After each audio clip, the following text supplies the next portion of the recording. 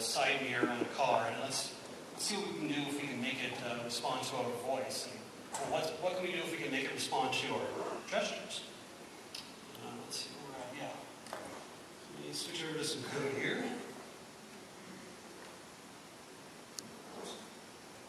He's going to write all that code right now. Yeah, you see a blank screen, so we start. Now let's see if we can get this to work here on stage. We're a little bit, oops, actually, I need to take my thing out here. Excuse me, I take my thing out. Yeah, got it, please.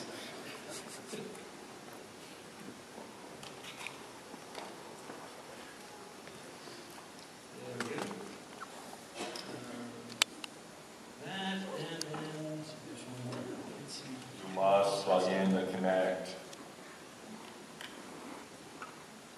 Pretty soon, though. Wireless bus speed is coming. Go out for that. We have lights on this? Yes, we do. All right.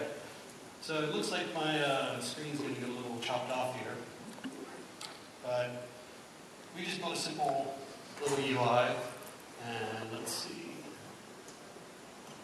Get it? Yes, there we are. Drivers available. So now I can say, Bill Gates, adjust my mirror.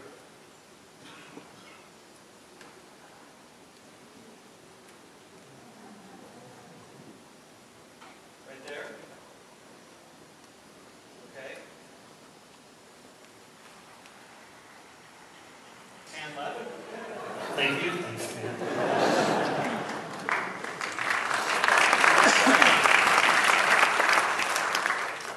Okay.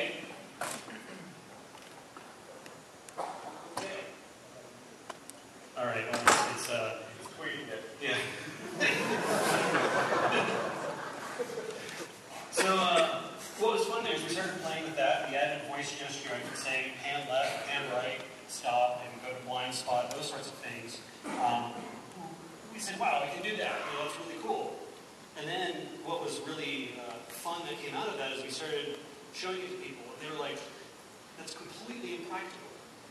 You can't be sitting in your car and want to start gesturing with your hands and then looking out the mirror and seeing where you're going and all this kind of stuff.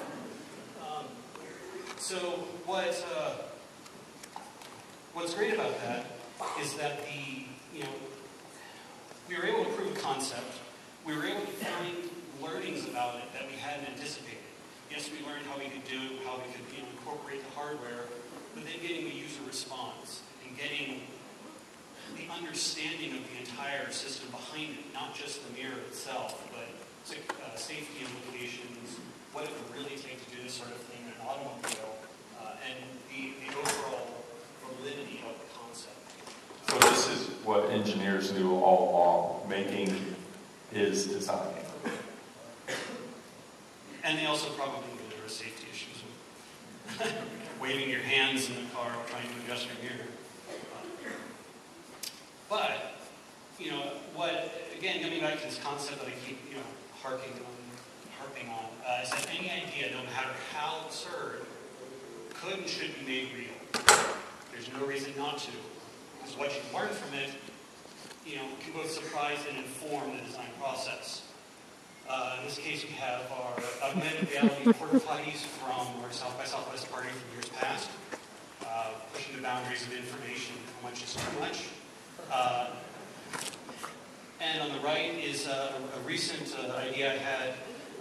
Here in Texas, if you're not familiar, there's breakfast tacos everywhere, and often they're quite messy, and I'm trying to read my iPad in the morning. So I built this taco claw ring. So I can put it on, I can wrap my thumb around and grab a taco, and still have my fingers free for browsing the web.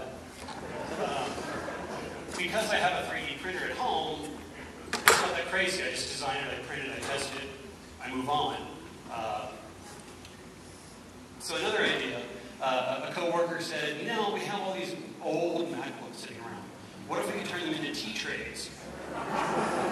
Perfect. Okay, there's a great use for them. So I started iterating and designing different types of handles that I could print, and came up with this wonderful little design that kind of looks like a robot kind of doing the chair yoga position. So I went to finalize it. I said, okay, I need to go to and find the exact outline of a MacBook Pro and get those specs and the curves and all that kind of stuff.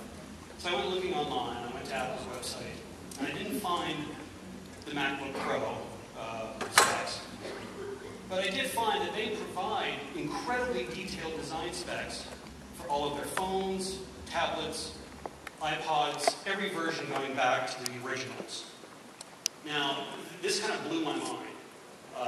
This is under their section of designing cases.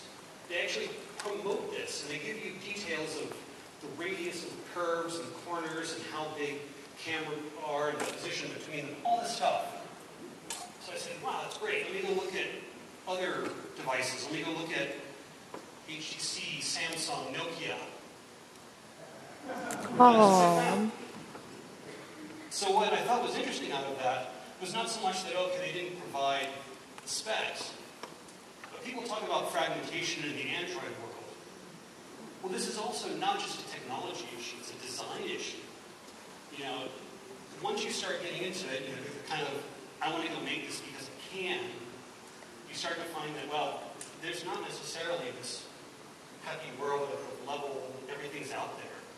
And this starts to bring up, well, how does this affect the design later on? If somebody comes to you and wants, you know, a case or a product working for a particular device, you know, you immediately realize, well, that device is going to be on its own probably, because all these other devices are different design-wise.